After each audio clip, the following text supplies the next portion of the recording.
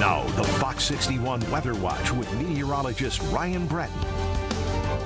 Well, we really got lucky here, but others not so much. Yeah, it was a close call all week long. We were saying it looked like it'd stay offshore. Yeah. But just too close for comfort. Unfortunately, things worked out for us. You just never know with those things. It can change at any time. And as I'll talk about coming up at 10:45, it's been more than 30 years since a hurricane made a direct landfall in New England. Oh, wow. So we'll talk more about that coming up. But first, here's a look at Lee right now. It is now considered post-tropical, meaning it's lost its warm core, its hurricane-like center, and now there are fronts attached to it, and it's more of like a mid-latitude storm or nor'easter at this point. But you can see the rain that really lashed eastern Maine, and it came close to Connecticut. We may have gotten a couple of drops in the quiet corner today, but that is about it. What many of us saw last night and tonight, though, was a beautiful sunset, this one coming in from Scott in Lebanon this evening. Now, that storm pulling away, and then its wake, we have a great day tomorrow. Sunshine to start.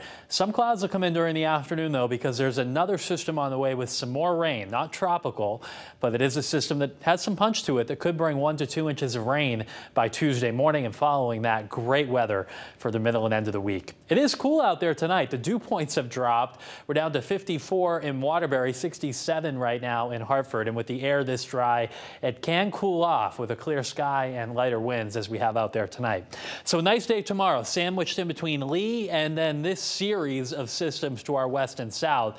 This cold front brings some showers Monday morning, but then this area of low pressure will swell up with some more rain that tries to come in for Monday afternoon and Monday night. Before tonight, it's mostly clear and cool. Temperatures dropping to between 50 and 55. Some of the coolest spots could be down in the upper 40s briefly early tomorrow morning. A nice start to the day tomorrow with sunshine becoming partly cloudy in the afternoon. Temperatures in the mid to upper 70s. You can take your pick tomorrow. Maybe head to the beach if you want one last gasp of summer. A good day on the Sound, but be aware for the Rhode Island beaches. Once you get to Westerly and Misquamicut, there will be some rip currents and higher surf there. Or if you're thinking of fall, you can head to some of the fairs, and the weather will be great for all of those, including the Big E, Berlin, the Guilford Fair, the Four Town Fair, and the Orange Country Fair. I think we got them all in. Hope you enjoy it if you're headed out there tomorrow. Weather going downhill on Monday. A cool day with lots of clouds and periods of rain as this front comes in from the west.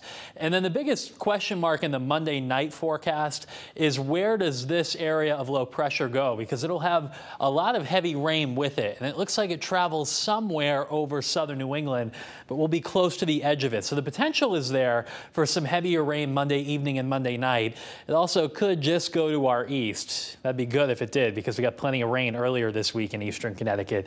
Once that gets out of here, we are in good shape, though, for the middle and end of the week. As far as the rain goes, the potential is there by Tuesday morning for 1 to 2 inches of additional rain, especially in eastern Connecticut. Tomorrow, though, a good-looking day, sunny to partly cloudy. Any rain holds off until well after sunset tomorrow night. Periods of rain for Monday, and then beautiful for the middle of the week. Classic September weather, it looks like, from Tuesday through the end of the week. We'll have more coming up at 10:30.